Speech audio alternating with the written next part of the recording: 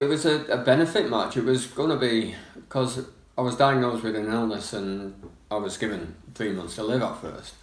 And the world of football really sort of came on board and supported me right from the off. And it wasn't like now where you got social media. It wasn't where everybody could see the support. You know, it wasn't a tweet and it wasn't a Facebook message or anything like that.